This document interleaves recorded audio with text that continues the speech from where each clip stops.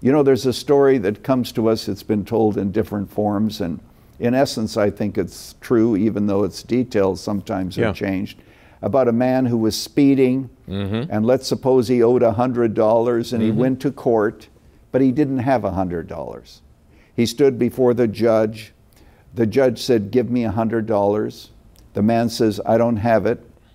The judge walked off the bench, took off his robe, stood by the defendant, took $100 out of his pocket, laid it on the table, and then went back, put on his robe, stood behind the desk, and said to the man, "You owe $100. "Oh, I see. It's been paid. Thank you very much. You go free." That is the gospel. Jesus paid what we could not.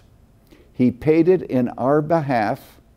He left heaven as judge, where he is, of course, a member of the Trinity. He came here to pay our debt, and we can be declared as righteous as God, as a free gift, because it is credited to our account.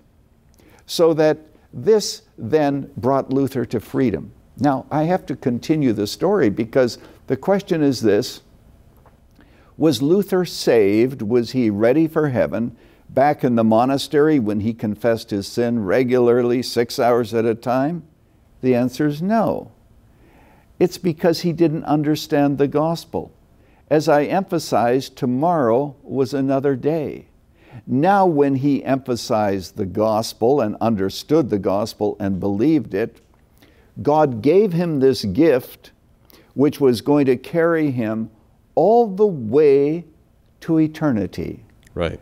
And bring him all the way to the Father, declared as perfect as God. Because he realized that Jesus not only paid for his past sins, but his present and his future. He paid it all, as the hymn says. Can you imagine the liberating power of that fact? It is liberating. Now, of course, we have to confess our sins to maintain fellowship. Yes. But as far as the legal relationship is concerned, that relationship continues. 24 hours a day, God demands perfection if we as Christians are to have fellowship with Him. 24 hours a day, Jesus Christ supplies what God demands. When Jesus died on the cross, He got what He didn't deserve, namely our sins. That's right.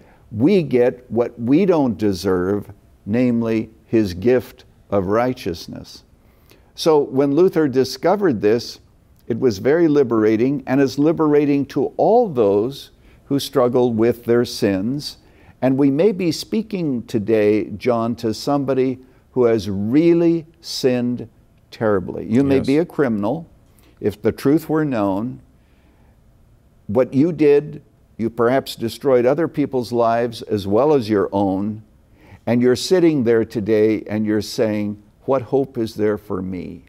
And the same righteousness that Luther received and that the Apostle Paul had, and that we have received, who have received Christ as Savior, that righteousness can belong to you. If you are willing to recognize your utter sinfulness and trust in what Jesus Christ did for you alone.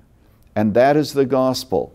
And we're ushered into God's presence forever because we are in Christ.